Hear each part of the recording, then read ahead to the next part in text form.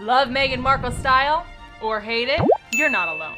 It's all about the Duchess of Sussex's latest maternity moments on this episode of Royal Roundtable from Page 6 Style.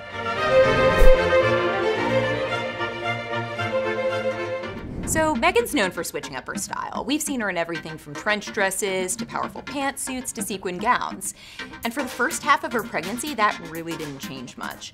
But lately, as she approaches her due date, I've noticed her falling into somewhat of a style formula. It's a shift dress that skims her baby bump, which she wears with a more form-fitting jacket that shows off her shape. So do you think she's gotten too predictable? Folks, that's for you to decide.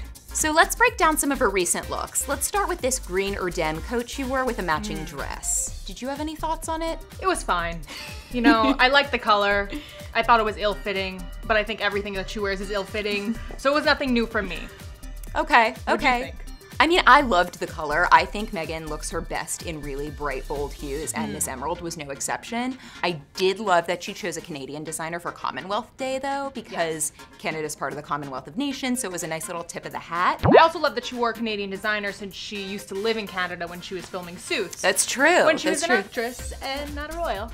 So she wore it with this black Givenchy box clutch that we've seen her carry pretty much all the time. Her favorite accessory. It's her favorite accessory. I kind of love that for how expensive this piece is. She's actually like getting the appropriate mileage out of it. I mean, that's exactly what I would do if I spent this much on a bag. She's being practical. Being practical. Also practical was her hair. Very easy, effortless, low bun. She's been rocking that lately, later in her pregnancy. And I think it's a good look for her. Yeah. So I found some comments on social media that were not so nice about this look. Some people were saying it looked like an old carpet. Oh, no. They were asking where the royal tailor is, which I guess the royal tailor is missing. So. She likes a boxy fit. So let's talk about this black and white printed dress she wore.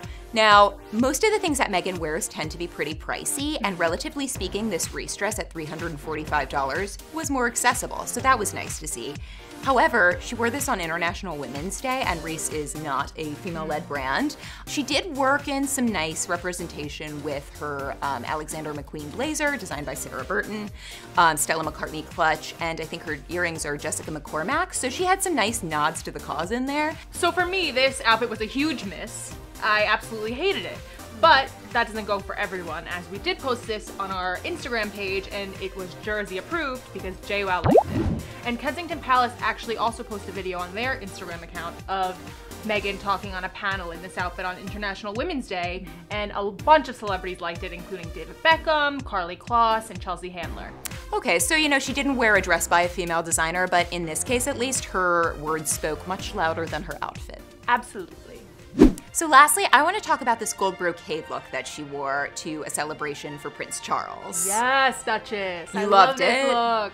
It's probably my favorite look she's worn throughout her whole pregnancy. I thought she looked gorgeous and glowing, and the metallics just reflected that. It looked perfect on her. I loved her suede pump, which I normally don't, but I thought in this situation it looked great. This was the best we've seen her look in a while, I think. Totally, and like you said with the pumps, I really liked that she mixed textures. It was a monochromatic neutral look from head to toe, but she had like the taupe suede of her shoe and that kind of like oyster colored satin clutch. So she, you know, kept it from being boring even though it was all in the same palette. It was just so pretty. She looked like a princess. Princess. You know, she's at a royal event acting like a princess, not like an actress, like she did when she was in New York and had her very flashy baby shower that we heard the palace was not too happy about. So, Kristen, what did social media say about this look? So I saw on Twitter a lot of people agreeing with us. A lot of people love the metallics on Meghan, but I did see one comment that stuck out to me that said it looked like an old upholstered couch. Some people just don't get brocade. So, you know, maybe she couldn't sip on any bubbly at this party, but that didn't stop her from dressing like a tall drink of champagne. And speaking of champagne, Meghan can't drink to that, but we sure can. Stick with Page 6 Style for all things royal fashion. Cheers. Cheers.